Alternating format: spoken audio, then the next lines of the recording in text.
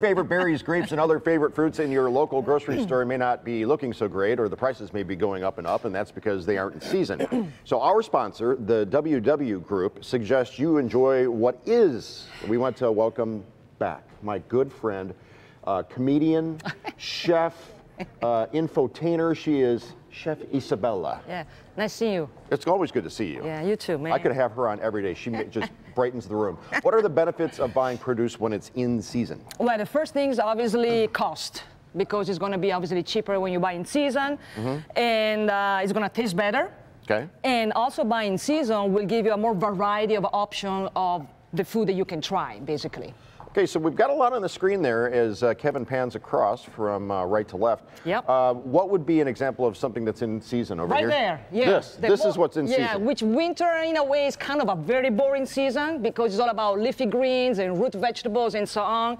And first of all of those are 0 points vegetables. Okay. So people are challenged sometimes because they don't know how to manage leafy greens and so on. For me, the best way for people to learn about stuff in season would be to go to a farmer's market. Gotcha. And learn about it. Sure. Even if you don't want to buy it at a farmer's market, at least you know what's available now. And if you want to go to the grocery store, buy it. But take a break from this stuff. Come on. This stuff is summer, which of course you can find it all year round. So you're putting at eggplant, peppers, yeah, you know, zucchini. the tomatoes. You know, wait tomatoes. when it is the season to enjoy stuff like this. You know, this is season now. You know, the citrus, the grapes, and so on.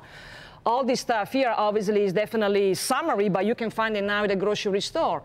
And this comes from South America, obviously. So that's why the price is up. So you're paying for it, right? Yes, and the taste is not as great. Well, what about frozen vegetables, frozen fruit? Another option, definitely for people, you know, they don't want to buy, you know, fresh. They can always rely on frozen. I'm sorry? Cans? Yeah. You've got cans out here. Too, yeah. I grew up with these. Yeah, right did here. you? Yeah, no, me, man. Oh, no. You don't like these? Oh, no. These are great on pizza. Yeah, sure, whatever. But listen. I grew up eating fresh stuff basically on a regular basis. I never ate frozen vegetables, definitely never. But are they okay? Yes, of course they're okay. Oh, okay.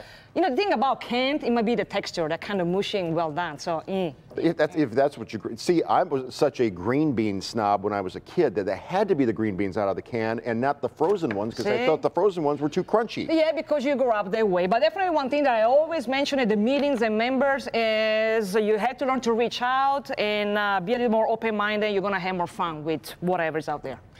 Should we limit the amount of fruits and vegetables we eat each day? Limit. You can definitely eat a lot of vegetables and fruit. The main difference between vegetables and fruit is going to have a lot of sugar. Sure. So, you know, don't have like, you know, 5 pounds of cherry today and a whole watermelon, whatever, because, you know, it's good for you. It's better if you have more vegetables and maybe you limit the fruits to like 3 or 4 serving a day. But vegetable, definitely you can go like 7, 8 serving daily. I was at Pernod in Birmingham the other night. And how was that? It was lovely, lovely. Okay. You know, he's a whack. Yeah. The chef served me a Caesar salad that had, what's the lettuce that starts with R? It's spicy. It's like radicchio or... Radicchio, excuse me. Radicchio. Learn. Radicchio. You just called me out. Is that in season? Radicchio, yeah, the red one, yes. Can I get that now? Is it in season? Yeah, you can get it, yeah. Okay. And people don't really know how to eat that or know about it, yes. So, good for you. Okay.